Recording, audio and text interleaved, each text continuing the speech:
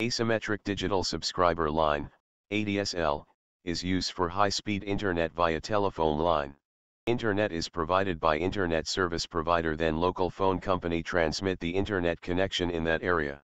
One splitter is used at the local phone company side and second is used at the ADSL modem side. There is a phone line between both splitter. Splitter splits two frequency.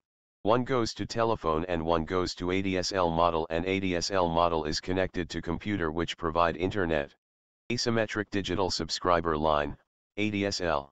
DSL stands for Digital Subscriber Line. It used for high bandwidth information at home or business place via copper telephone lines.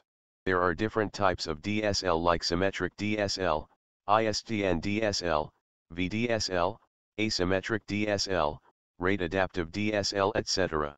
Advantage of using DSL is that it provides high-speed internet over regular telephone line. ADSL is an asymmetric digital subscriber line. High-speed data can flow in downstream direction and low-speed data can flow in upward direction, hence it is known as asymmetric.